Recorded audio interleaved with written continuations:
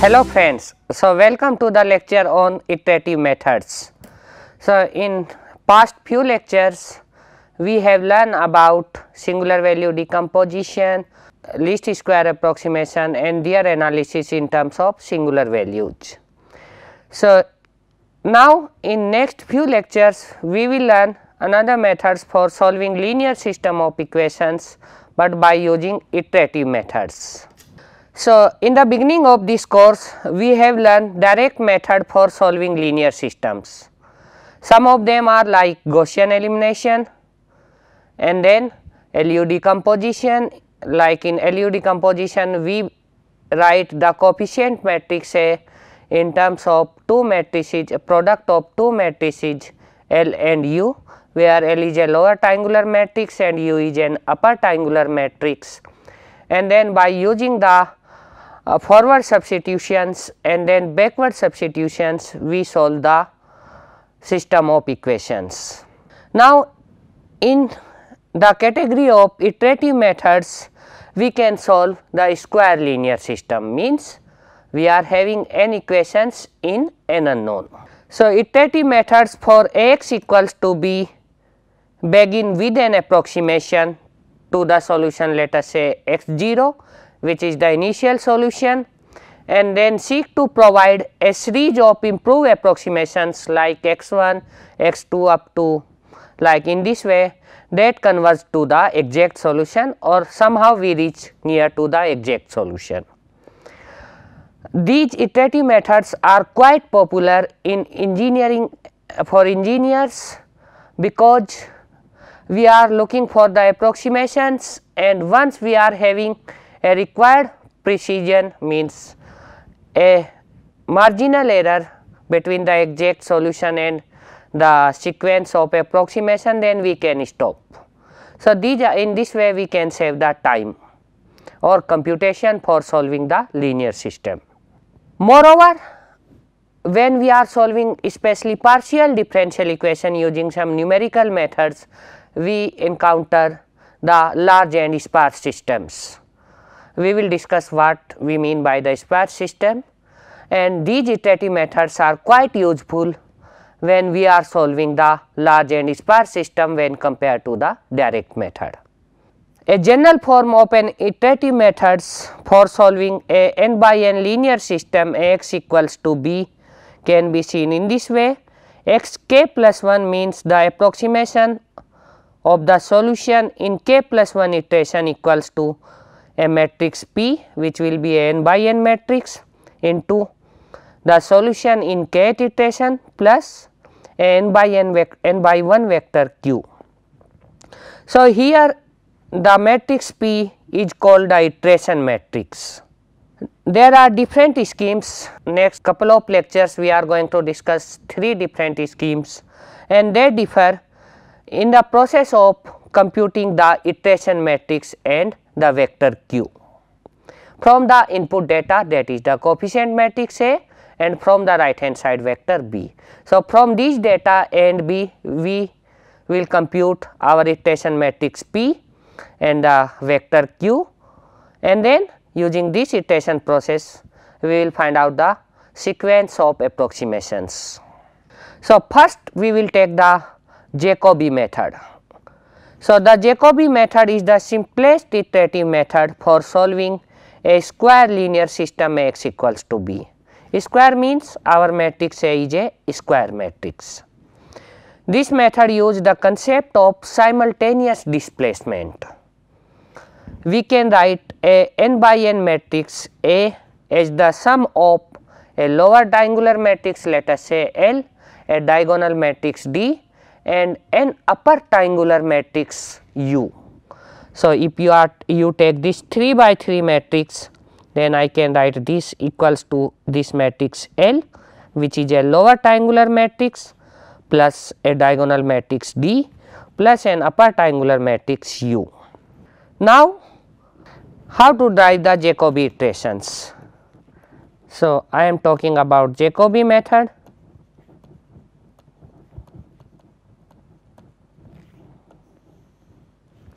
Consider the system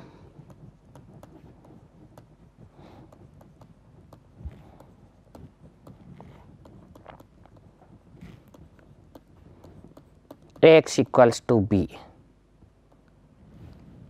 where A is a n by n matrix.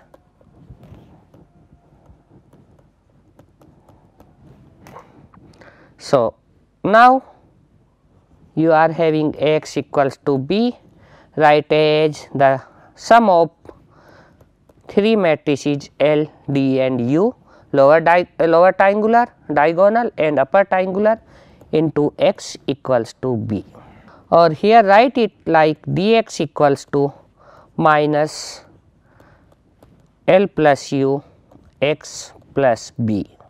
So, what I have done? I have taken this L and U in the right hand side, or I can write x equals to minus d inverse L plus U x plus d inverse into b, and set your iterations in this way.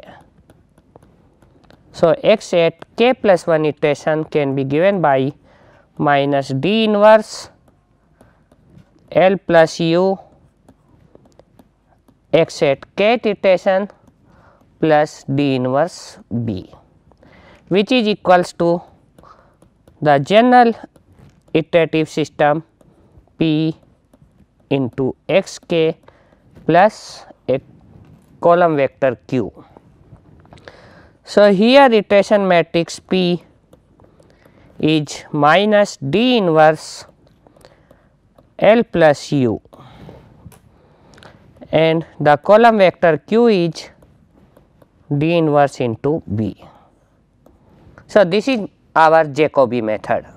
If we take means how to solve a system. So, consider a 3 by 3 system.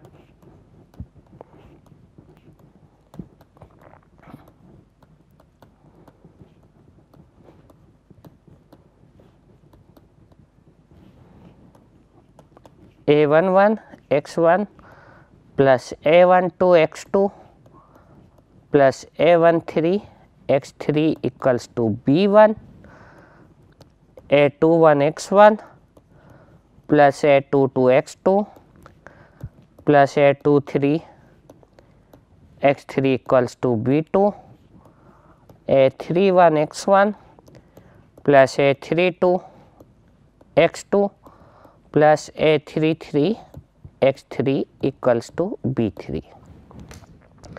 So, now by the Jacobi method I can write A11 x1 equals to B1 minus A12 x2 minus A13 x3. So, this I am writing from the first equation. From the second equation I can write A22 x2 equals to B2 minus A21 x1 minus A23 x3, and from the third equation I can write A33 x3 equals to B3 minus A31 x1 minus A32 x2. Now, for setting the iterations, what I will do? The same system I can write x1 equals to 1 upon A11 provided A11 is not 0, B1 minus A12 x2 minus A13 x3. Similarly, I can write from the second line x2 equals to 1 upon A22 B2 minus A21 x1 minus A23 x3, and then x3 equals to 1 upon A33 B3 minus A31 x1 minus A32 x2. So, now set this at left hand side at k plus 1 iteration,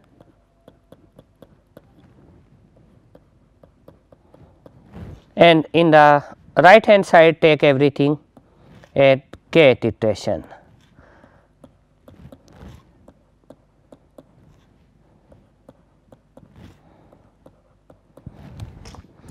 So, this is the iterative equations for Jacobi method for a 3 by 3 system. When I introduced you about Jacobi method, I told you this method is a method of simultaneous displacement. Why I told it? Because here you can see that for finding k plus 1 for each component x 1, x 2, x 3 for each variable, I am using the value of these variables from the previous iteration. So, what I am doing? Simultaneously for getting the value at k plus 1 iteration, I am using the value of kth iteration. So, now we will take one example and we will solve this example using the Jacobi method. So, let us take an example. Solve the system of equation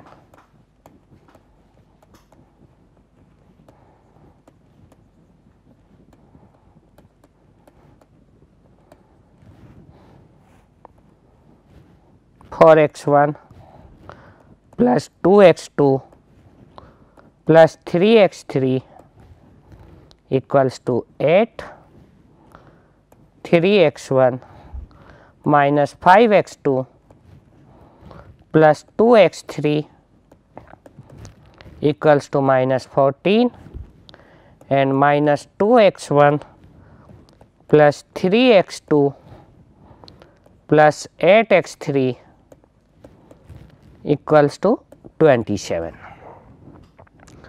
and solve this using Jacobi iterative method.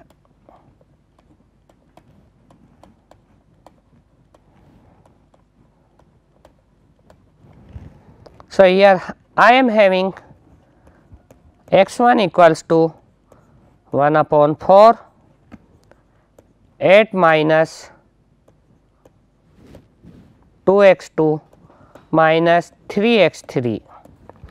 Okay, so, this is my first equation and it is at k plus 1 iterate, it is at k and it is at k iteration.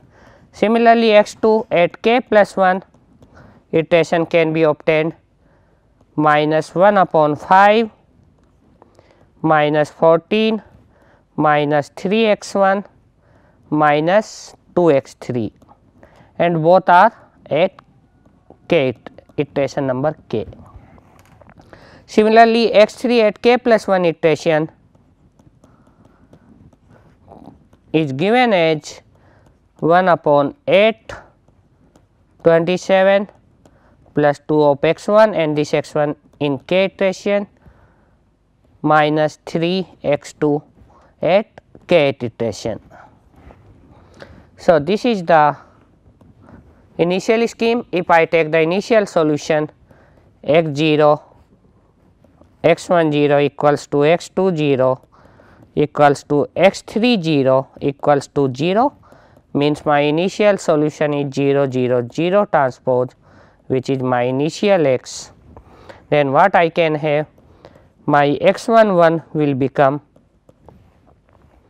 1 upon 4 into 8 minus 0 minus 0.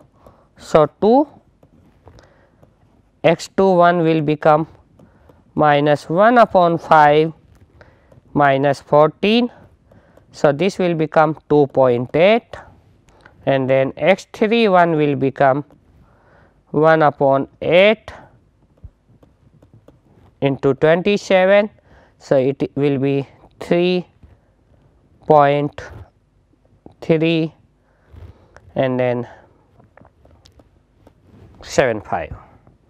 So, this is the initial value of x 1, x 2, x 3 at first iteration.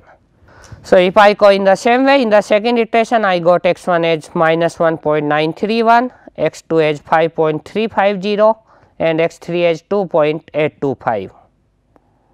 If we need a solution cracked up to 3 decimal places, then we need to calculate this sequence of values, and if we go in the same way in the third equation, x 1 will be obtained like this, x 2 will be this one and x 3 will be 0.886.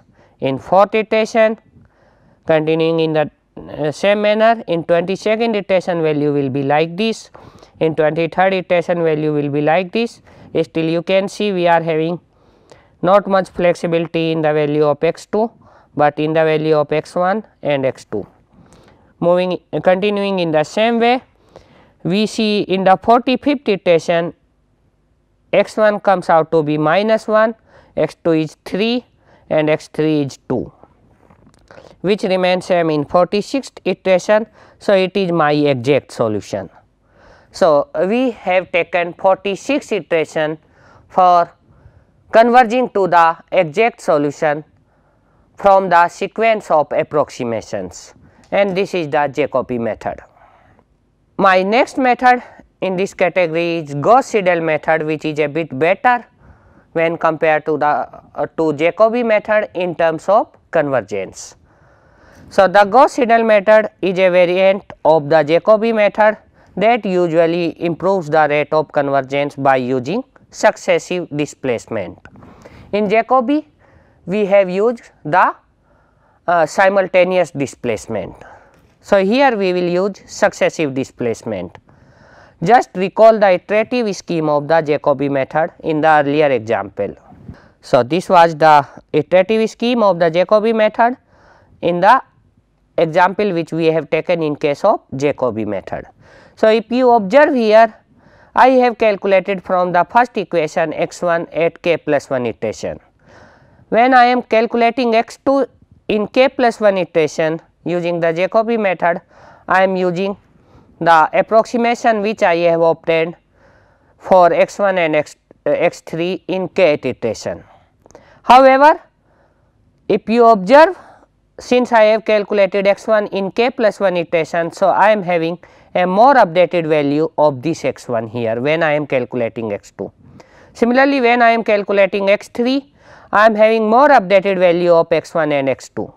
Those are from k plus 1 iteration.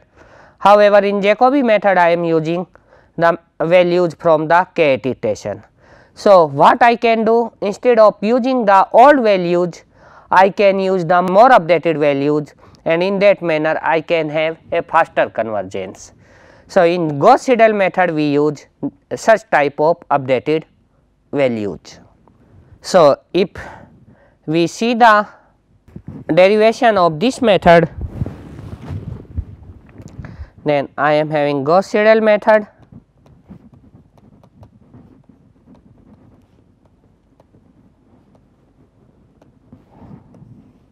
So, again I am having a n by n system x equals to B.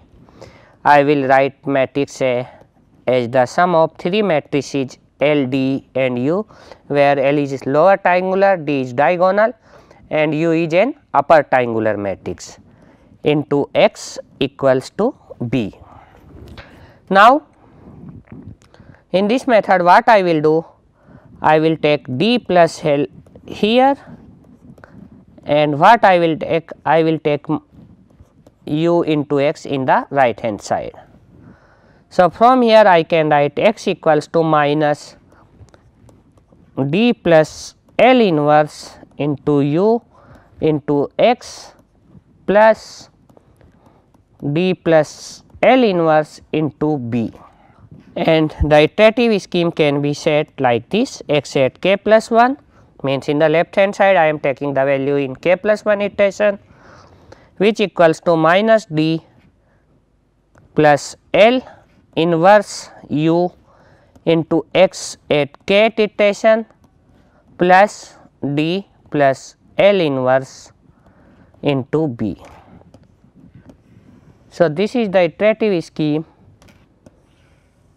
of the Gauss-Seidel method. So, here if you check, the iteration matrix P comes out to be minus D plus L and inverse of this sum U. This is the iteration matrix P, and the vector Q is D plus L inverse into B. So, if you again take a 3 by 3 system like A11 x1 plus A12 x2 plus A13 x3 equals to B1 A21 x1 plus A22 x2 plus A23 x3 equals to B2 and A31 x1 plus A32 x2 plus A33 x3 equals to B3. So, if I need to solve this system using the Gauss-Seidel method, then my iterative scheme will comes like this. So, x1 at k plus 1 iteration will be 1 upon A11 B1 minus A12 x2 at k iteration minus A13 x3 at k iteration. Then I will take x2 at k plus 1 iteration, this will become 1 upon A22 B2 minus A21, and please note that this is the change from the Jacobi method. Earlier in Jacobi method I have taken x1 at k iteration, but here since I am having x1 in k plus 1 iteration available with me, so I will have x1 at k plus 1 iteration minus A23 x3 at k iteration, and then x3 in k plus 1 iteration, this will become 1 upon A33 B3 minus A31, and I am having x1 at k plus 1 iteration minus A32 x2 at k plus 1 iteration, because now I am having x1 and x2 both available at k plus 1 iteration. So, this is the scheme of the Gauss-Seidel method. So, consider the same example which we have taken earlier in the case of Jacobi method. So, we will solve the same example using the Gauss-Seidel method. So, according to whatever just I have told you, according to that iterative process, my iterative equations becomes like this. So, x1 at k plus 1 iteration will be 1 upon 4 8 minus 2 x2 k minus 3 x3 k, which is similar as in case of Jacobi method. Then I am having x2 at k plus 1 iteration, it will become 1 upon minus 5 minus 14 minus 3 x1 k plus 1. So, please note this one, this is the change from the Jacobi method, minus 2 x3 at k iteration. x3 at k plus 1 iteration will become 1 upon 8 27 plus 2 x1 k plus 1 minus 3 x2 k plus 1. So, in this way if I start with 0 0 0 means initial case for x1 is 0, for x2 is 0 and for x3 is 0, then in the first iteration my x1 becomes 2, x2 becomes 4 and x3 becomes 2.375. Then in the second iteration x1 will become minus 1.781, x2 becomes 2.681, x3 becomes 1.924. In third equation x1 becomes 0.784, x2 becomes 3.099 and x3 becomes 2.017. These are the values of x1, x2, x3 in the fourth iteration. Continuing in the same manner, in ninth iteration we observe that x1 is minus 1, x2 is 3, x3 is 2. In 10th iteration x1 is minus 1, x2 is 3, x3 is 2, which is same as we have obtained in the ninth iteration when we are taking accuracy up to 3 places after decimal. So, this is actually the exact solution also. So, what we have observed in Jacobi scheme, we have taken 46 iterations for converging to this solution. However, in the Gauss-Seidel method we have obtained the same solution, means solution with same accuracy just in 10 iterations. So, in this way we can say the Gauss-Seidel method is a better variant of the Jacobi method, because it makes the usage of successive displacements, more updated values. So, in this lecture we have learned the two iterative schemes. Those are very basic schemes. One is Jacobi method and the other one is Gauss-Seidel method.